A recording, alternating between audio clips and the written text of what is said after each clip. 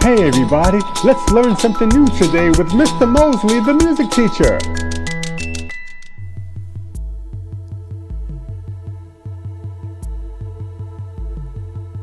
Red Bird Sings. The story of Zitkala-Sa. Native American author, musician, and activist. Adapted by Gina Capaldi and Q.L. Pierce. Illustrations by Gina Capaldi.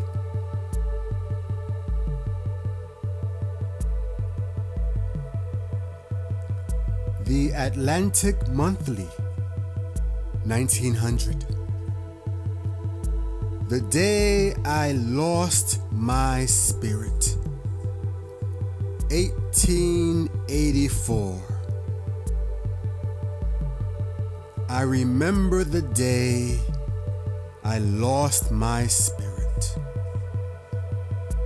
It was not the day that the missionaries came to our Indian village to take me and my friends to their Eastern boarding school. Nor was it the night that we reached the school grounds where my body trembled more from fear than from the snow I trod upon. It was late the next morning when my friend Gertrude overheard talk of cutting our long, heavy hair. No, I will not submit. I will struggle first, I said. I crept up the stairs as quietly as I could in my new squeaking shoes. I found a large room with 3 white beds and crawled under the one in the darkest corner. Loud voices called my name, and women entered the room. I watched them open closet doors and peep behind large trunks. Someone threw up the curtains, and the room filled with light. I remember being dragged out, kicking and scratching. They carried me down the stairs and tied me fast in a chair.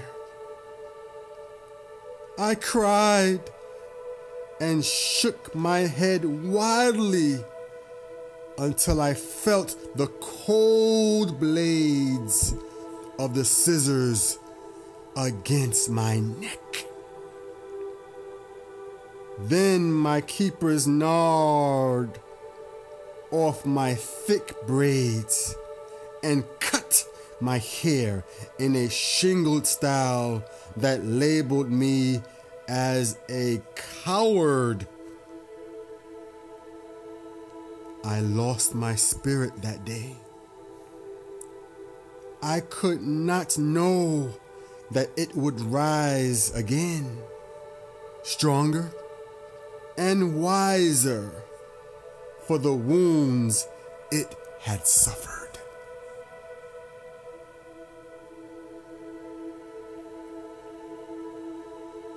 Great Shadows, 1883. The seeds of my journey were sown in an earlier season when I was a wild girl of 7. Free as the wind and no less spirited than a bounding deer. My overflowing spirit was my mother's pride. She taught me to have no fear save for intruding upon others. Our teepee stood at the base of some hills. A footpath wound its way through long swamp grasses to the edge of the Missouri River. Many a summer afternoon, a party of 4 or 5 of my playmates roamed over the hills with me. We delighted in impersonating our mothers. I remember how we used to exchange our necklaces, beaded belts, and sometimes even our moccasins. We pretended to offer them as gifts to one another. In the lap of the prairie we sat and told stories of heroic deeds performed by relatives and exclaimed, "Hun, hun! Yes, yes."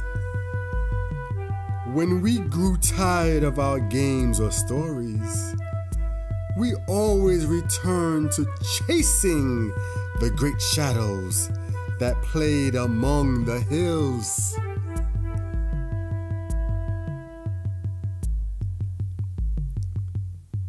The Iron Horse, February 1884. The first turning away from the easy natural flow of my life occurred in early spring. It was in the month of February of my 8th year.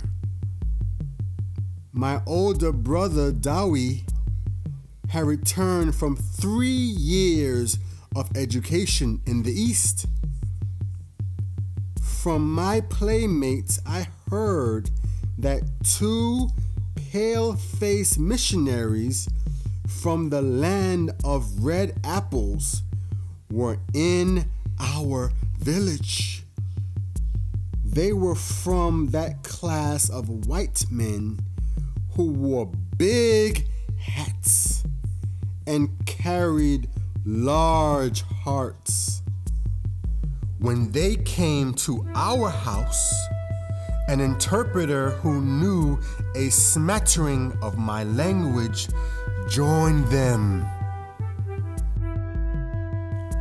Mother, ask them if little girls may have all the red apples they want when they go east, I whispered. The interpreter heard me. Yes, little girl, and you will have a ride on the Iron Horse if you go with these good people. Mother, say yes, I pleaded before I went to bed. I begged the Great Spirit to make my mother allow me to go with the missionaries.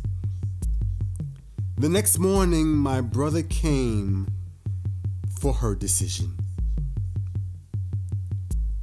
Dowie, tell the missionaries they may take my little daughter. She will need an education when she is grown. I was happy. Soon, I was being drawn away by the white man's horses. But when I looked back and watched the lonely figure of my mother vanish in the distance, a sense of regret settled upon me.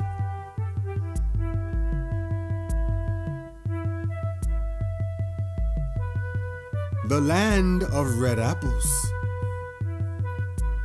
The days that followed 1884. There were 8 in our party of bronze children who were going east with the missionaries. We were 3 young braves, 2 tall girls, and 3 small ones. Judy Wynne, Thowin, and me. On the train, fair women with tottering babies scrutinized us. Large men with heavy bundles in their hands stared. Children hung themselves upon the backs of seats and pointed at our moccasins and blankets. I sank deep into the corner of my seat, eyes downcast. We traveled 700 miles to reach White's Manual Labor Institute in Wabash, Indiana. What I remembered best of that ride were the sweetmeats or candies that were tossed out by our keepers. It was night when we reached the school grounds and were led toward an open door. The noisy hurrying of hard shoes upon a bare wooden floor, whirring in my ears, frightened me, and I began to cry. The Anglos could not understand the cause of my tears and placed me at a table loaded with food. Because of my sobs, I could swallow very little that evening. I was tucked into bed with one of the tall girls. She talked to me in my mother's tongue and soothed me. Many events would follow, which would force me to be brave in a cold, unknown world.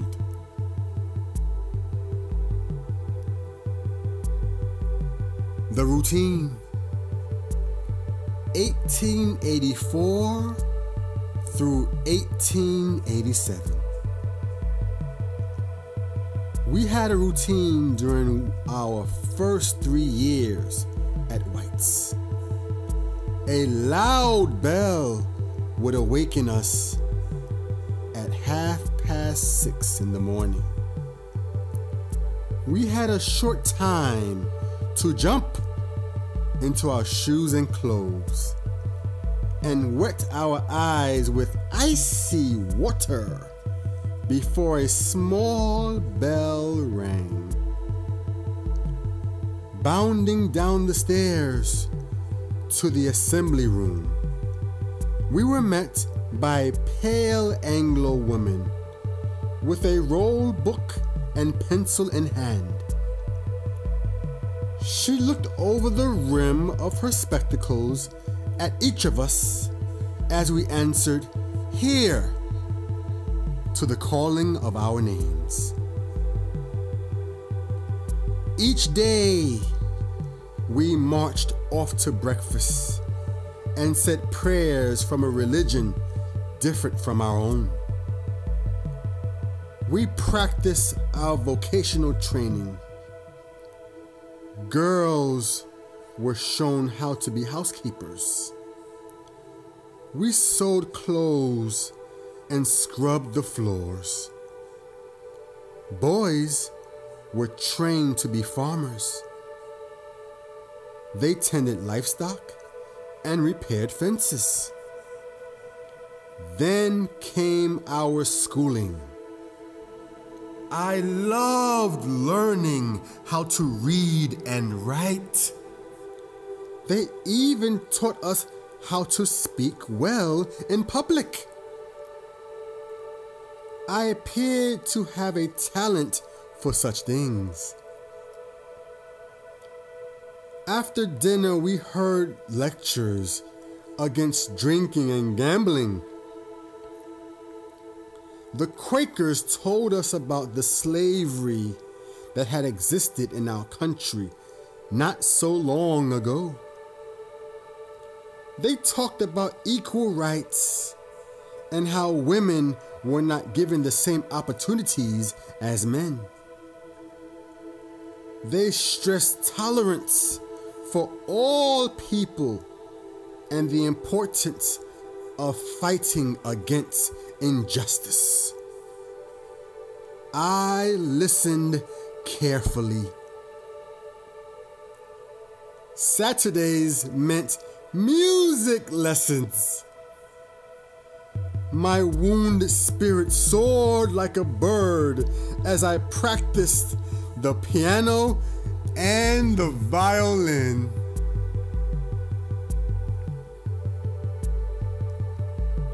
Four strange summers.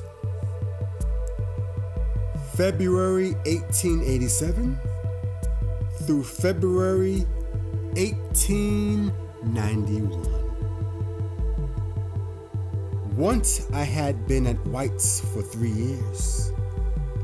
I realized that the Quakers there were well-meaning, but blind to the true needs of the Indian children.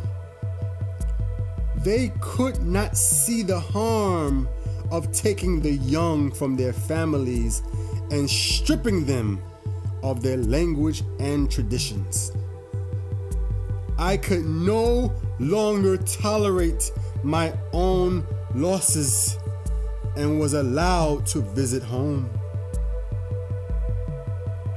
During this visit, I seemed to hang in the heart of chaos because I was caught between two worlds. Even nature seemed to have no place for me. I was neither a small girl nor a tall one, neither a wild Indian nor a tame one. Everything had changed. My mother had moved from her teepee to a home made of logs. But living in a building of the white man's style could not help her to understand what it was like to be in a schoolhouse, to learn to read and write and want more of it.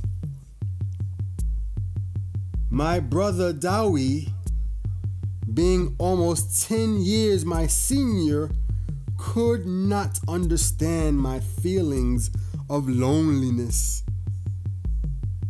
One moonlit night, I cried when I heard Dowie and his friends as they passed by our cottage.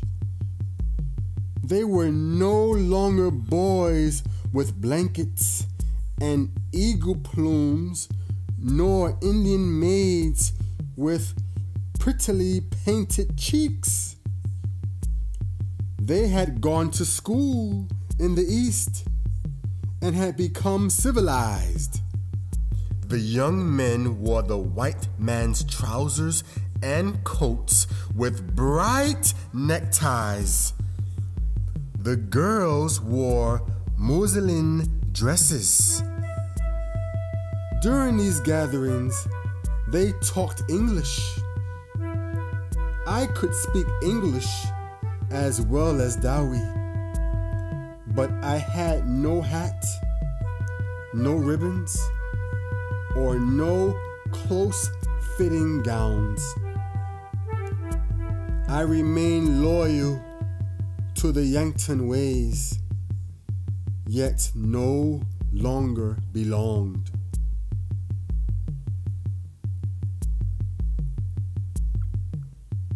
Continuing at White's Manual Labor Institute, February 1891 and into 1895. At 15, I finally buried the sadness I felt when I first left my mother as a wee child of 8. Books, music, and writing now comforted me. I realized that to have more, I must make my way further into the Anglo world. Against my mother's wishes, I followed my own heart and placed myself into the Quaker's hands at White's Institute once more. This time, I had a plan, and it was not to become a housekeeper. I loved to learn and was a good student, and I particularly loved the study of music. I had become so accomplished on the violin and the piano that when the music teacher resigned, I was allowed to take her position. In 1895, I was proud to be presented with my first diploma. During our commencement ceremonies, we recited poetry, sang, and gave speeches. I spoke of the inequality of women. The local newspapers reported that my speech was a masterpiece that has never been surpassed in eloquence or literary perfection of any girl in this country.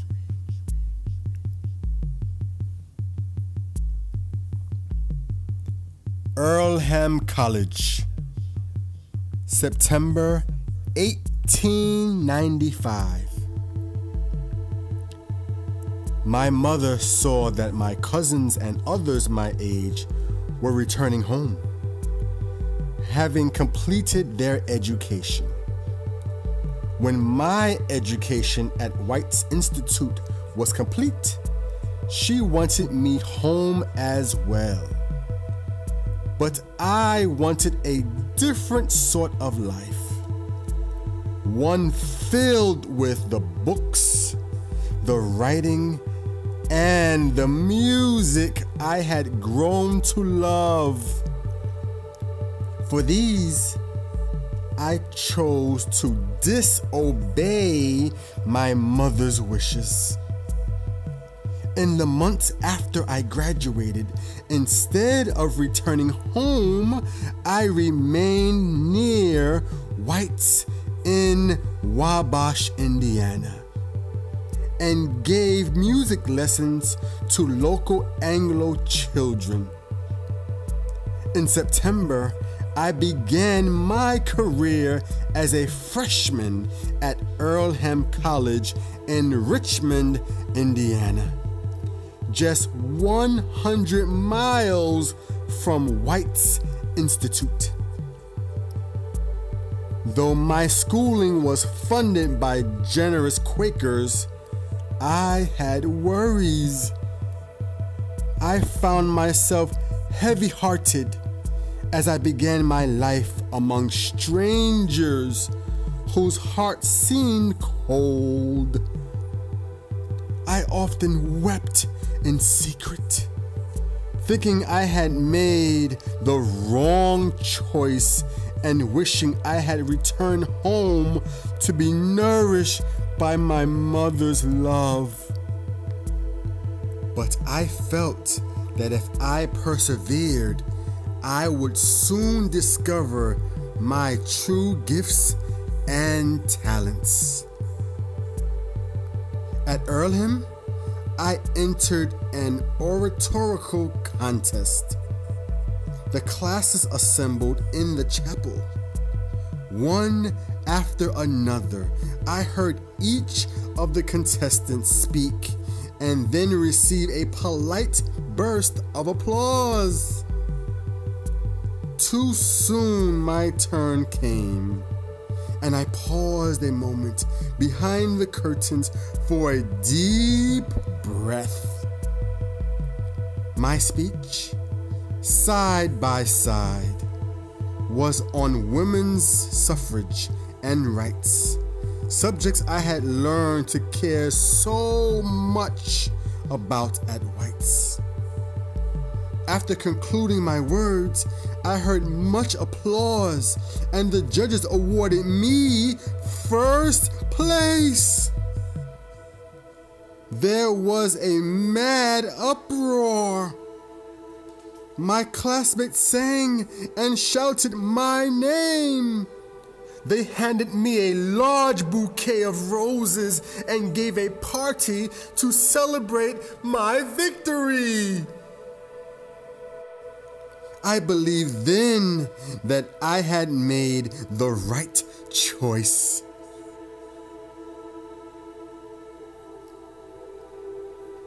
The State Contest, February 1896 through 1897. A few weeks afterward, I appeared as Earlham's representative in a statewide oratorical contest. To be true to my heart and to my pride as an Indian, I chose to rewrite my speech and address the mistreatment of my people. I sat nervously awaiting my turn, knowing I was going to be the last to speak.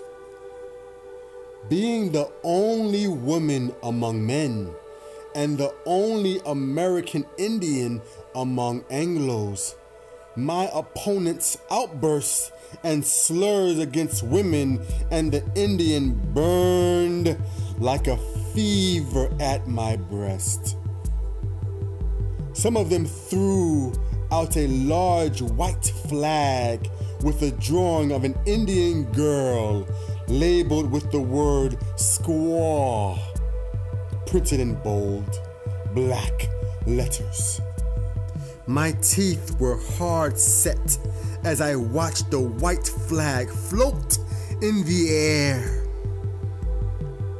My turn came, and I spoke for the allotted 10 minutes, touching upon the peopling of the earth and the slow growth of civilization in America, a nation of free people and free institutions.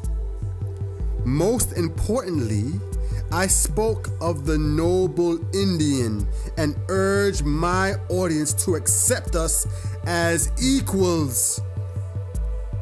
There were 2 prizes given that night, and one of them was mine.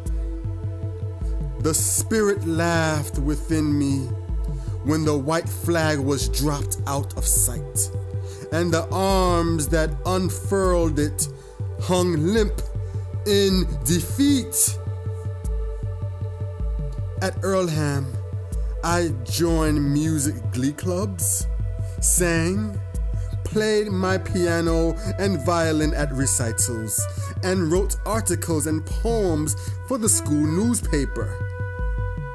I collected legends of my people, translated them to Latin, and rewrote them in English for children. I was thriving.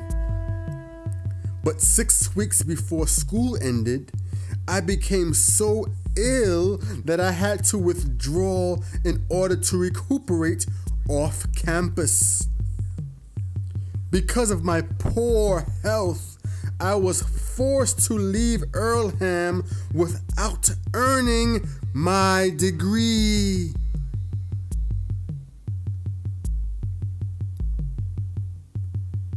Red bird takes wing.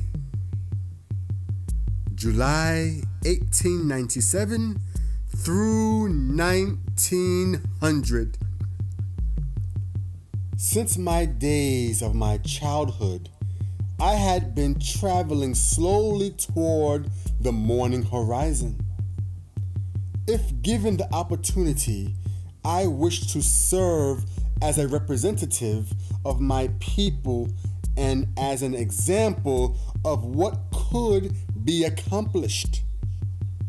I accepted an invitation to teach at Carlisle Indian Industrial School in Pennsylvania.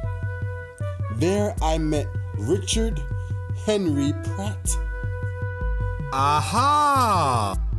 So you are the little Indian girl who created the excitement among the college orators, he said. I was anxious to showcase my talents, and Pratt was anxious to see them. Within my first year at Carlisle, I blossomed. I conducted debates on the treatment of American Indians and gave lectures and dramatic readings. I taught the children music and soon became the leader of the girls' glee club and the pianist for the chapel services. At Carlisle, I was known as the girl violinist of its traveling band. We performed with our hearts and soul and took our packed houses by storm. We had the great fortune to play music at the White House, and I read The Famine from Longfellow's poem Hiawatha for President McKinley. When much applause brought me to the stage for a second bow, they presented me with a bouquet of English violets, a moment I will forever cherish. I had kept my culture in my heart, and now I began to write about it. My stories appeared in the Atlantic Monthly in January, February, and March of 1900. I was now known as Zitkala-Sa, Red Bird. Literary societies heartily approved of my work, and the American public was awakened by it. I was encouraged by this and knew that I had many more stories to tell. Planted in a strange earth, 1900 through 1901.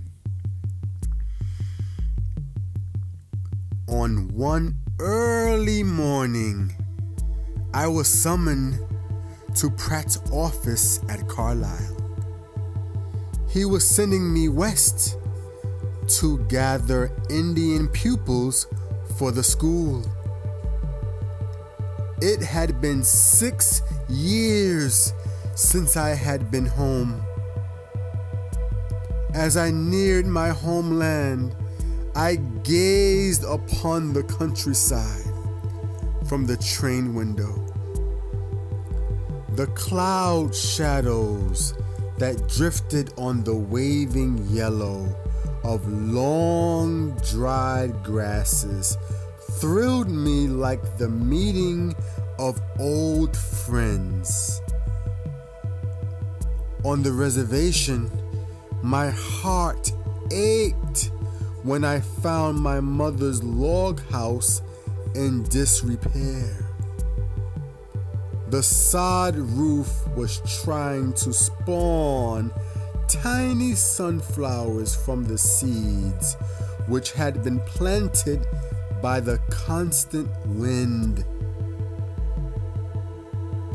That night, I learned the fate of my brother, Dawi. He had not been able to make use of the education from the Eastern school, so he had taken to the plow to feed his wife and 2 children.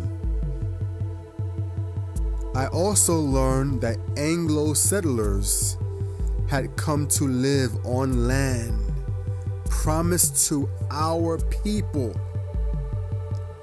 and anger surged within me.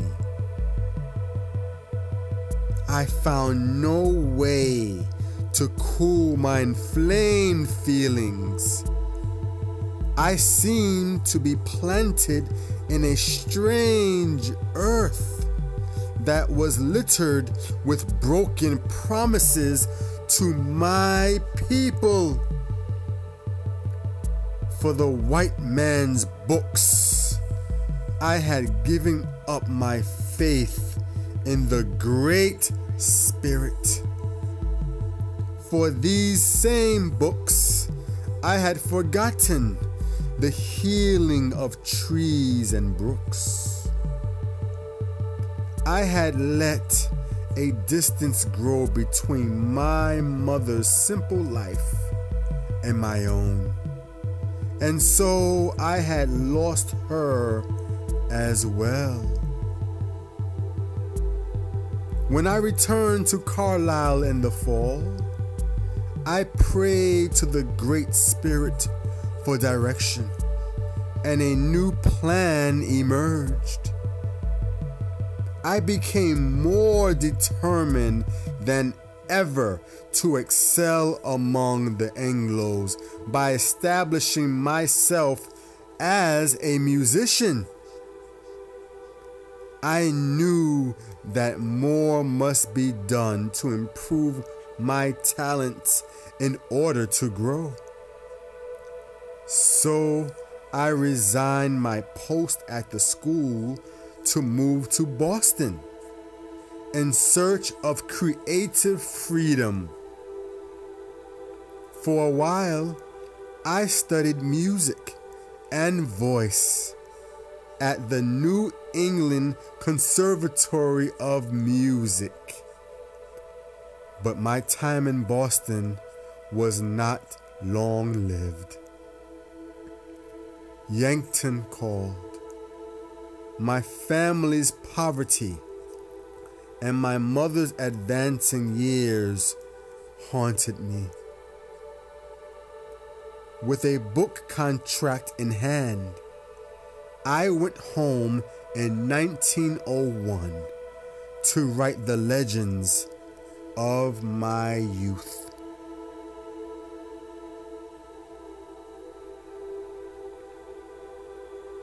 The Sundance, 1902 through 1916.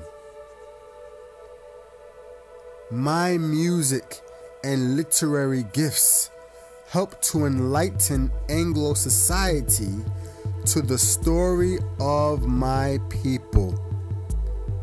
My talents were tools that supported my greater goals. Once I returned home, I married a Yankton, Dakota man, Raymond Bonnin. Together, we traveled to Utah and worked among the Ute people. I felt great joy at the birth of my son, Ohio, while I dedicated my life to the Native American cause. The sweet sounds of music sprang from my soul. In 1913, with my colleague William F. Hanson, I wrote and staged the first opera co-authored by a Native American. I played Sioux melodies on the violin, and William transcribed them into Western notes. Our opera had in its heart a Sioux ritual, the sun dance. Members of the Ute Nation performed the dance in all its splendor, and it opened to excellent reviews.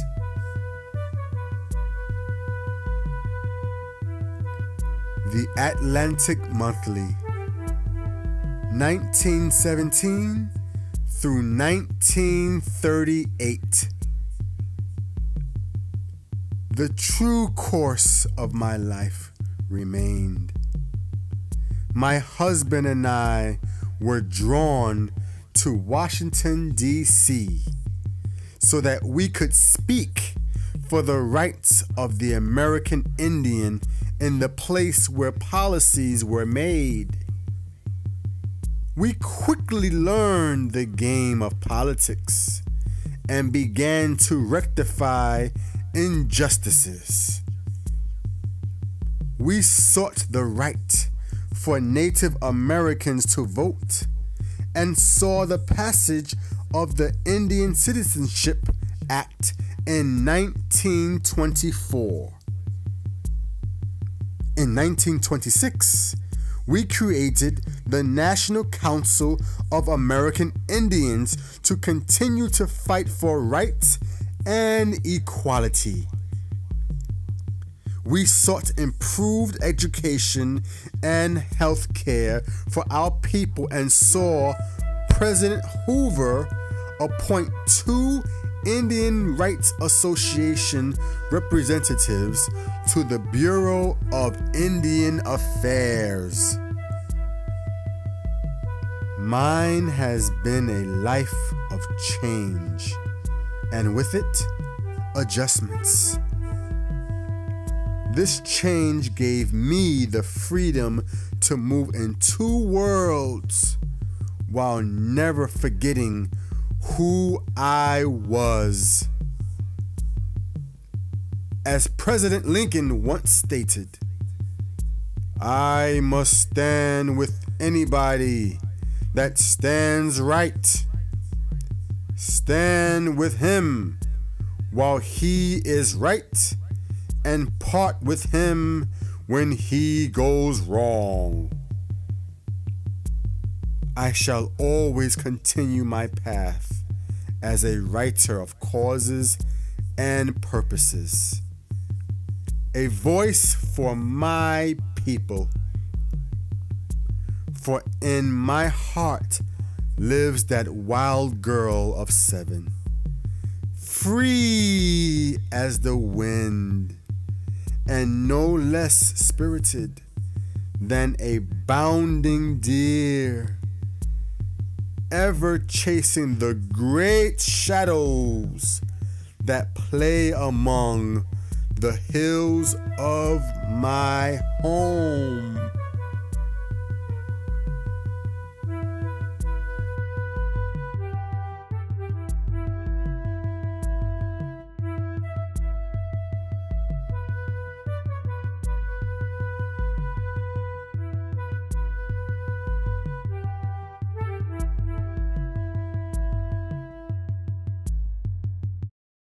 Have a nice day, everybody. See you next time with Mr. Mosley, the music teacher.